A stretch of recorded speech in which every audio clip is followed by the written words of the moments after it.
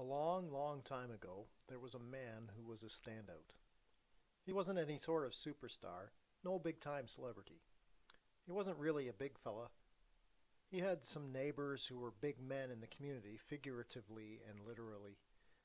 They were huge specimens, the kind of people others naturally are drawn to. People who had lots of friends and a vibrant social life. Big men with broad shoulders and broad smiles. Heroes and well known.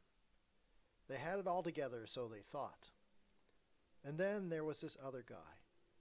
Not a standout, just a regular, and not real attractive to the people around him. Not a standout in a crowd.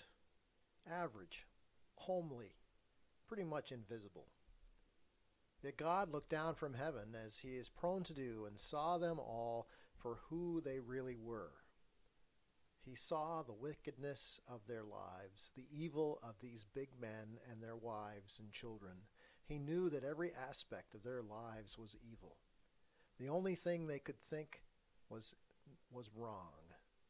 The only thing they could do was evil. And God was grieved. What moves the heart of God to sadness? It's people who behave badly. People who do wrong and don't feel any wrong about it. People who are evil and don't care.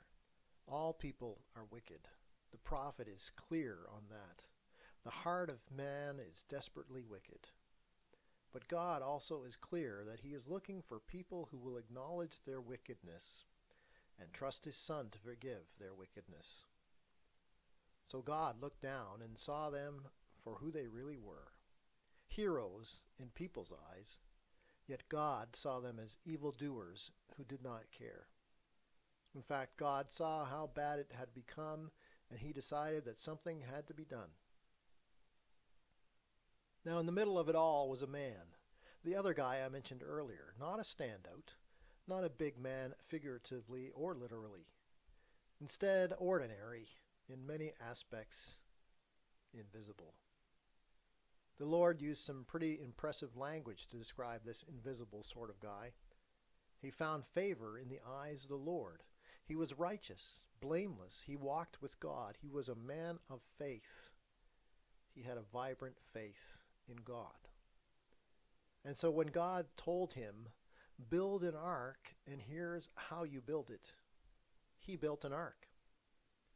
When God told him, gather up the animals in pairs, and gather up the birds in pairs, and gather up some extra of the clean animals which you can eat, he did it. He gathered up the animals, put them on the ark, and waited for the rain to come. And it came. 40 days and 40 nights straight. And the only people that made it were the 8 human beings on the ark, saved by what sometimes has been called Noah's floating zoo. By the account given, 375 days passed from the entrance to the exit of the ark, and through it all, the Lord saved. So what is a righteous person supposed to do? First, you let the wild animals and the birds go. Then you herd up the livestock, and then you worship God in the most fitting way you know how, with the most valuable possession that you have. They had a burnt offering of the edible, of the clean animals, and of the clean birds. And the Lord in heaven smelled the pleasing aroma of the sacrifices. It was not actual smoke reaching the nostrils of God. It was their action that was reaching up to God and giving him pleasure. They were reaching out to him in faith and sending up a thank offering of their lives, showing God that they were thankful to him for sparing them. They also put themselves on the line. They took some of the very best food out of their meagerly furnished cupboards, and they burnt it in order to symbolically give it to the Lord. They took a degree of trust because that required that they trust the Lord to provide them with more food on this post-flood barren land.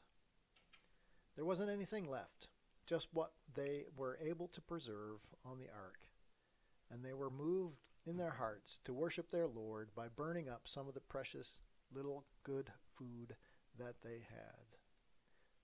our lives are meant to rise up to the Lord as a pleasing aroma as well. He loves the smell of a life lived for Him.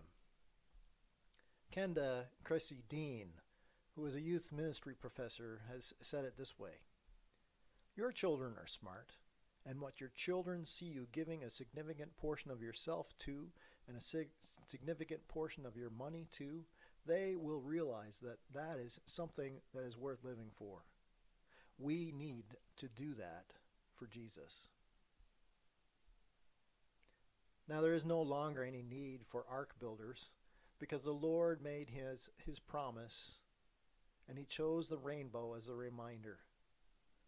When we see the rainbow in the sky, we should hear the words ringing in our ears, "Never again will I completely flood and completely wipe out." Yet the Lord still wants Noah's, and He still wants to smell a certain pleasing aroma. The people are us, and the aroma is our life. That is a life that is completely dedicated to Him. We read about that more in 2 Corinthians chapter 2, verses 14 to 17. The aroma that is described there gets received in two completely different ways. To some, it is a stench. To others, it is a sweet perfume. It is the smell that our Heavenly Father wants. It's called the fragrance of the knowledge of Him. For some, it's the fragrance of death. It's an awful smell. To others, though, to those who are faithful in following Jesus Christ, it is the fragrance of life. And to God, we are the aroma of Christ. You are a fragrance that God loves when you put your trust in Jesus. Like Noah of old times, you are what God loves to smell. Your faith in Him in all aspects of your life rises up to Him like a sweet-smelling aroma. Commitment to Christ will bring division. Some will be repelled by us. In many respects, I'm glad that the Lord let us in on this, because I think it keeps us from getting depressed. When there are people who do not like us simply because we're Christians and we take a stand for Christ, it helps us to gain reassurance with God that for those who are perishing, our commitment to the Lord will smell like a stench. Yet for those who are being saved, it is the aroma, the pleasing fragrance that God loves. Frank Honeycutt wrote a book a few years ago with an intriguing title. "The Truth Shall Make You Odd," he titled it. I hope someday soon to read the book. The title backs up the truth we see in this scripture. Not everyone will naturally embrace the truth of Jesus Christ. To some people, we might smell funny, but to God, a faithful follower of His, we are a sweet-smelling aroma. We are the fragrance that God loves. May the Lord bless you and keep you, and make His face shine upon you. May the Lord turn His face towards you and give you peace.